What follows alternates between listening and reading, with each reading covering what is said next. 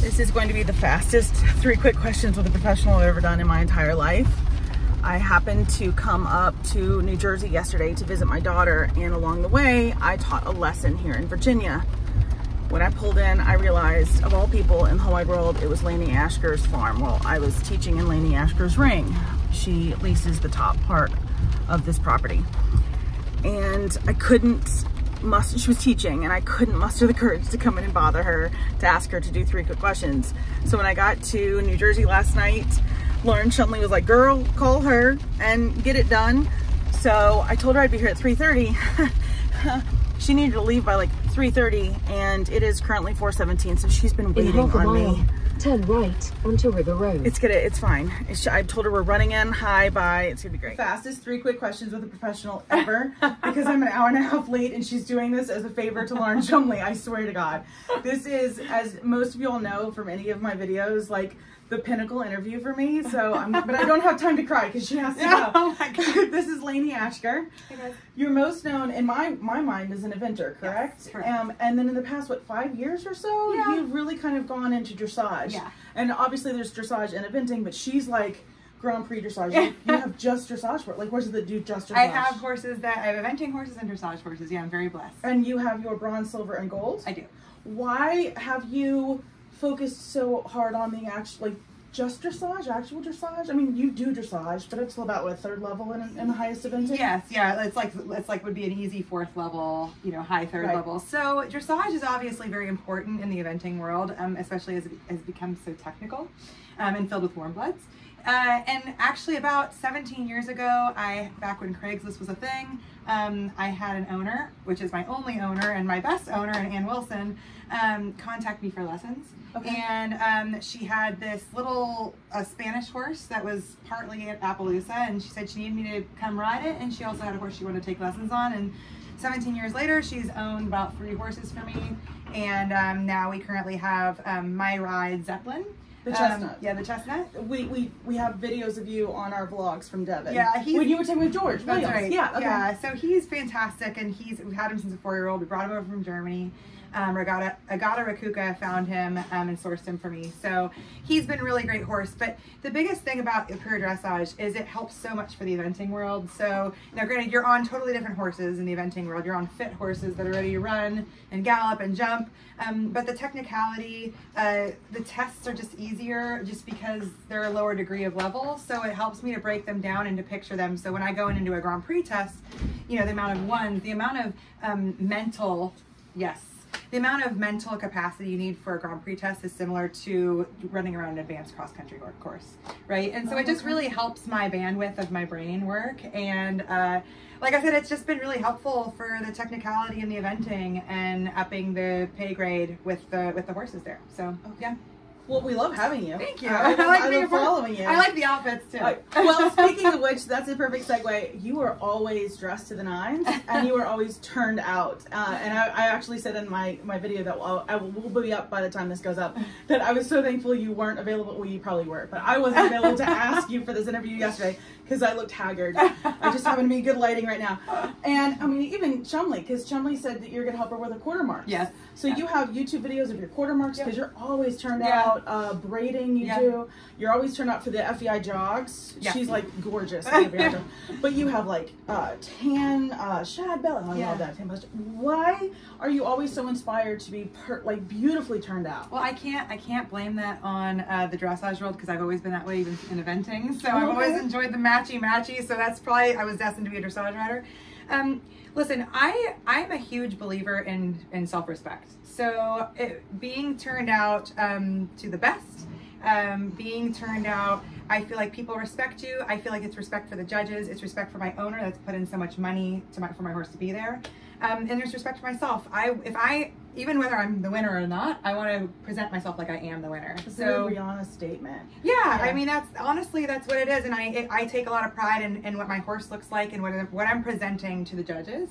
And really, even in eventing all 3 phases, you know, I have quarter marks for show jumping and cross country as well. And You know, my colors in eventing are the Star Spangled Banner, red, white, and blue, and so everything is decked out to that. But yeah, it's just more of a respect thing. It's and it's not just respect for myself, it's respect for everything that goes on, even the volunteers that, you know, are there volunteering their time to be there, whether it's jump judges. You know, I just think that putting on a good presentation shows respect for yourself, your time, and other people respect you for that and also feel respected. So. It's also something you can do and learn to do while your horses are down. It costs no money.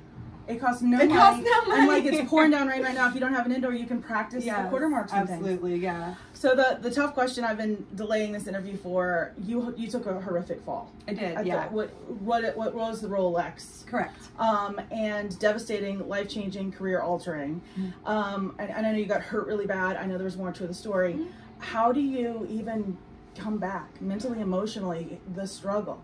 Yeah, it is a struggle. I've always struggled with you know, mental health in regards to, I hate to say the word, I feel like anxiety can be a plug word for anything. Most of my followers feel anxiety all the time. That's why this question was it's so harsh for you. I'm sorry, but it's so important. I've actually worked through it on my own, and honestly, the horses have helped me work through it. I'll never be over it, and I've always learned from it. But you know, growing up in this sport and where you got to be really tough, you know, you don't really want to admit when things like, I hate to even admit that I'm nervous before a cross country course. I hate it. And just the past couple of years, I've been able to admit, oh, this course makes me nervous, or I was nervous for my dressage. I generally don't get nervous for the dressage just because, and that's just being totally real. Because I don't feel like I'm going to die. That can, although I have broken a bone doing it. Last year you had your whole face like plastered. Yes, that was a bird. jumping. That was a bird, though, wasn't it? No, I had a fall cross country school. Oh, okay, sorry, my mistake. So, but that's right. Yeah. Okay. So, but I got back on. But you know, that's kind of the sport of eventing. The culture of eventing is to be really tough. And people are now there's power in admitting when, you know, not only that you're wrong, but that something has given you trepidation. And so that specifically for me, go after the event, well, really before the event, I was kind of worried about saying whether I was nervous about a fence or something. But after I was hurt in 2008, you know, and I took my time, I took my own timeline coming back. I didn't give any interviews for over a year. I just wanted it to be on my own, but I also found a lot of rehab in putting out my feelings on social media. You do a great social media. Thank you. And I love watching your everything on social media. Thank you. And people really, it resonated with people because they're like, oh my God, finally someone that's a professional that's saying something makes them nervous, or they didn't like their ride and this was why. And kind of working through that on social media, talking to you guys, talking to you, really kind of helps me too. So yeah, the accident, how did I overcome it? I overcame that accident, which everybody overcomes their accidents by just showing up every day. So I always tell people that have had a bad fall, not to rush yourself to get back to it, right? Like, I think it's important that you do pick yourself up off the ground, and if you're not having a life-altering experience, then you should get back on the horse, but you don't necessarily have to go and tackle the same thing, you know, at that same height or that same level that you were doing. It's all about, it takes 1 second to lose confidence, and it takes about a year to gain it, right? With the horses too, right? Exactly. Yeah. So it's really important that you take things slowly, and I definitely did that. I wanted to be back at Kentucky that following year. It wasn't the right thing for myself. My horse was ready, he was qualified, but I wasn't ready mentally, so I took the time, and I took a full 2 years. My accident was in 2008, I came back in 2010, and I was the top 10 in Kentucky, and I was glad I took that time. But still, even to this day, what people think about me, you know, all those things, I would be lying if I said none of that matters. It matters to all of us. Yeah, so I've just learned more coping skills on how to deal with that. And honestly, the best therapists have been the horses, right? And I got great coaches. I've got really supportive coaches that hold me accountable, but aren't toxic. And I've always been blessed with great coaches growing up. So, and my current coaches are no slack. So, yeah, I've just showing up. I can't say enough about just showing up and putting your best out there and not over-facing yourself. Not over-facing, like take yourself, yeah, right? Well, right. You're right, yeah. Perfect. So that's my biggest thing to coming back. And now I've got great horses and great owners and great coaches. So I'm lucky with where I am. Well, I thank you so much for coming back and sharing it all with Yeah, us. absolutely. You are hashtag LAE Yes. on everything. Yes. You're on Instagram. With a D now for dressage, but yeah. Oh, okay. You're on Instagram. Yes. You have on Instagram. You have a subscription. Yes, I'm not, you guys don't have to do that because we're kind of phasing out of that. Okay, Because I just okay. kind of like to give people free information that I would want to know. But yeah, so I do have a subscription, but that's not necessary. Basically, I share everything on my Instagram, my Facebook. I think I've got a TikTok. I don't personally handle my You do TikTok. have a TikTok. It's only a few videos. Yes, I've got Okay. a very good social media gal that handles that. I'm just not, I think I'm 40 years old now, so it's a little bit like beyond my time to do TikTok. So She's 40. yes. So am I. Yeah. Yeah. Oh, well, some of us take care of ourselves, but hardly. I don't know. I've had lip cancer or break my bones all the time. It's just, I'm just here to show up. So. Well, we thank you so much, and thank you Yeah. for waiting for me, Absolutely. and safe travels, because she's literally leaving right now. Yes, I'm gonna go pick up my Magnawave. Oh yeah, perfect. Yeah. Thank you so much. I really appreciate it. Lainey Absolutely. Ashker, everyone. Thank you. Cannot thank Lainey enough for waiting for me and doing the interview for me and with me. And I can't thank Lauren Chumley enough for telling me I needed to buck up.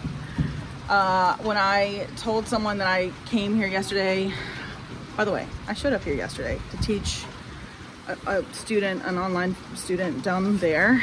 And don't tell Lainey that Lottie and I are bonding. And I pulled in and I was like in tears, and I was like, oh my God, I'm at Lainey Ashker's farm. So I taught the lesson there, and Lainey Ashker's dressage arena. And she was teaching, and I couldn't muster the courage. And the last question obviously was emotional. And I told her, I was like, you do what you want to. You're welcome to Google. Lainey's got an incredible resume, and the accident is, I think, Googleable. And obviously she has recovered and runs a thriving business, very successful, very kind to all. I see her at shows fairly regularly, and she's always so kind to all show management, volunteers, and staff.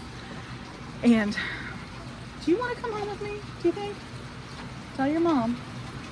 So I genuinely, I'm kind of shocked that all happened, actually, because if you've watched any of my prior vlogs on TikTok or possibly even YouTube, you know that she's been the one I have wanted to interview since this all started. Like, it's written when I do my lives, it's written on my bulletin board behind me at home.